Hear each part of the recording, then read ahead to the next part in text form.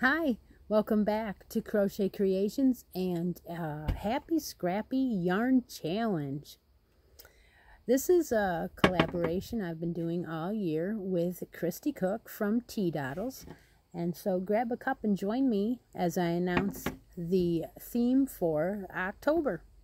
We have our own Facebook page for this group, and we've been getting together every month for different themes of just having fun using up your scraps. So if you've got a skein of yarn that kind of has been hanging around and you don't know what to do with it, and maybe a basket of scraps that you might like to get some new ideas to use them up, then maybe you'd like to join us in our little collaboration this year. We've only got 3 months left. October is my month. She was doing freeform last month. That was interesting. In fact, I even found some freeform books, and I gave one away a couple days ago because I thought, oh my gosh, it fit right into her theme, so that was fun. So today I'm here to let you know that I've come up with the theme. So of course I had to name it. So it's going to be called Spooktacular Scraps. And I've got a lot of orange sitting in front of me, a little bit of black and a little bit of yellow. But I was thinking, anything Halloween that's using up your scraps would be perfect.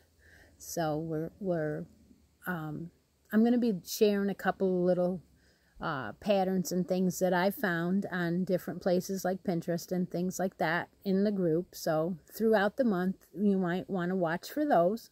That's always fun. And then if you just like orange or you just like fall, by all means, you could do like maybe a set of placemats, or not placemats, but coasters that are in the shape of the fall leaves, like a maple leaf or whatever in different colors, oak leaves, whatever. Maybe you could do a wreath and make some, scarecrow out of crochet and put it on the wreath. There's a lot of things that you can use your scraps up for. So use your heads, get creative, and join me for a month of spooktacular scraps. And so I have quite a few things that I've made out of scraps. Now, this one is a set that I made out of Premier Everyday.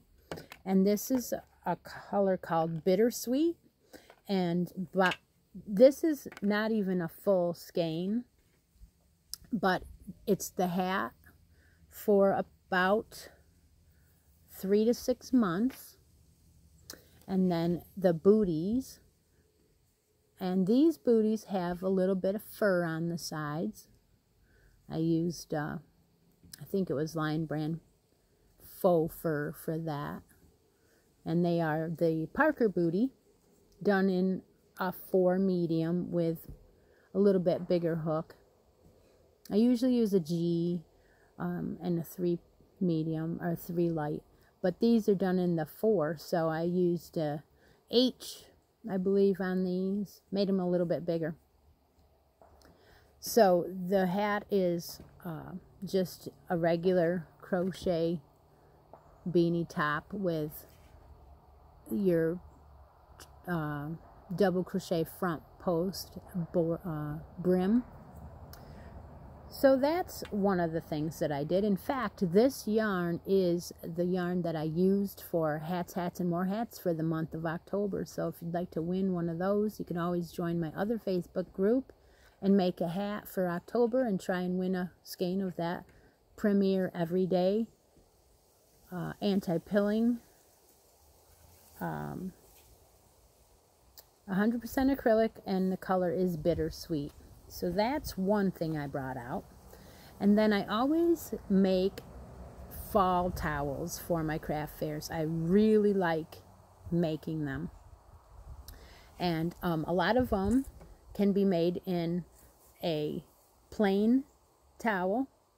You're just making the top, so the toppers can be plain, or they can have like fancy buttons for the holiday.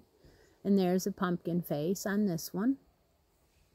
These are very easy. I do have my own pattern that I prefer, and I do the outsides different. So really, there's a million patterns out there for these, to do these, and I really don't have a written pattern for mine because it's so close to everybody else's. So that's one. And then I have a couple in the loud colors, like this one. And then it just has the plain top because it's so loud. I figure that they had enough in the regular colors. But then I have a couple that I bought with either pumpkins or turkeys on, and then added a handmade button on, wooden button on them that say handmade.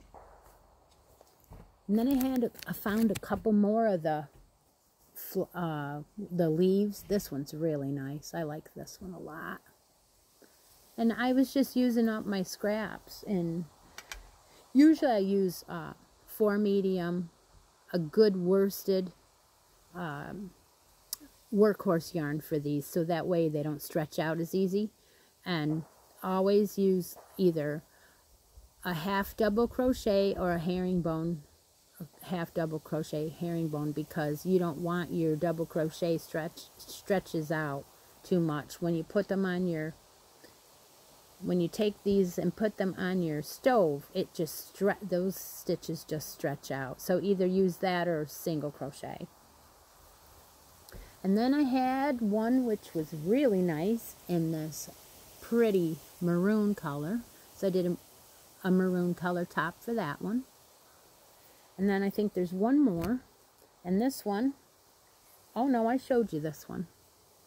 Yeah, showed you that one. So that's all of those. So those will be available. Here's one. I didn't show you this one. These are available at my crafts tables when I get ready to go, and I think there's a possibility we're going to be canceling again. I don't know. I hope not. So then I brought out 3 pairs of booties that I have available in my Etsy shop. These have little spiders on them. They are a button. I just sewed them on. And they're made out of cotton,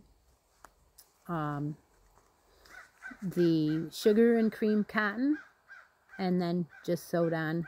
I sewed on the, well, they're not sewed on. You just go around the edge. You chain so many and then go around the edge and chain so many. So that way the tie stays right on the booty. And then I had a pair that, this pattern I found on Pinterest. It's for the candy corn booties, and I added little daisies down the side and made them a little more decorative, and put them in a little bag and tied on a Happy Halloween.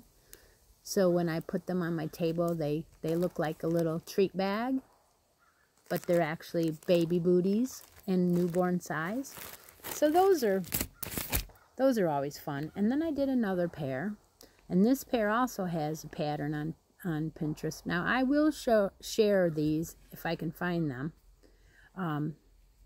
They won't look like this because the girl did them in green, but I changed it to the black and the orange variegated. The shoes have a double sole on these, so they stand right up. And I put little jack-o'-lantern buttons on these too. So there's another pair. These are in my Etsy shop too. So yeah, so that is about all I have to share as far as finished objects for this show. But I do want to give away a prize for October for the Happy Scrappy Yarn Challenge, and I am going to include one of my towels this time. I'm going to include one of these with the leaves on and one of the toppers. So you will get one of these towels, but I always put in some yarn. So let's see. I decided to put in 2 hanks of the Knit Crate Audine wools. And this is a beautiful orange. Isn't that gorgeous?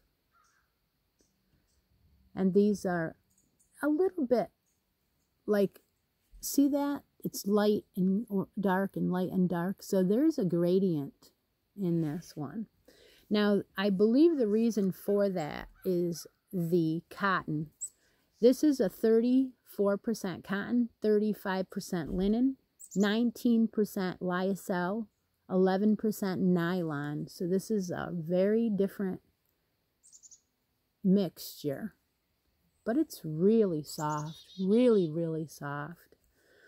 And you can machine wash this in gentle, but they recommend lay flat to dry.